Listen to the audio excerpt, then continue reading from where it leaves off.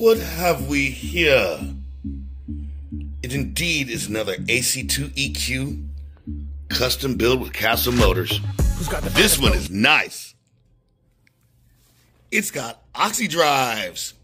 This customer was very enthused. He wanted the whole ball of wax. The Castle Motors, the Oxi-Drives, the stainless steel props, the works. Voila! Would you look inside? All pretty and mounted up. Bill Oxidean's dazzling autograph on there with white 3D accents on it. This customer took care of us the extra mile, so we're going the extra mile. Cute little accents like anodized washers.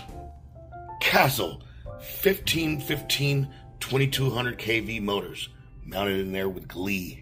Tarantula style wiring loom.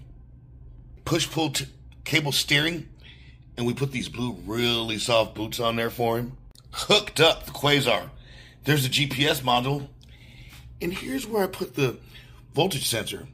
I actually zip tied it here and gave it some slack so that when he's plugging his batteries in, it doesn't jerk his chain. All bundled up in a nice receiver in a balloon.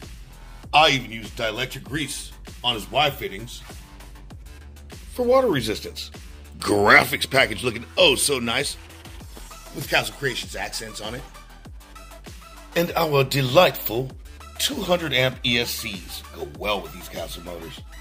Beautiful waterline configuration. I was a plumber in my former life. Zip tied for a nice ride. And I'll tell you, that's the only plastic we have on our boats. And last but not least, this boy is getting foamed up. This morning, we're going to pour expanding foam throughout the front of this boat so we have zero problems. Matched with this Quasar radio, altogether, we have one hell of a nice boat.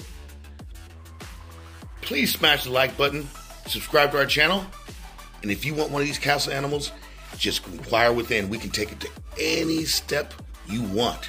Take it to the limit one more time. Meanwhile, check out some still photos of this awesome boat.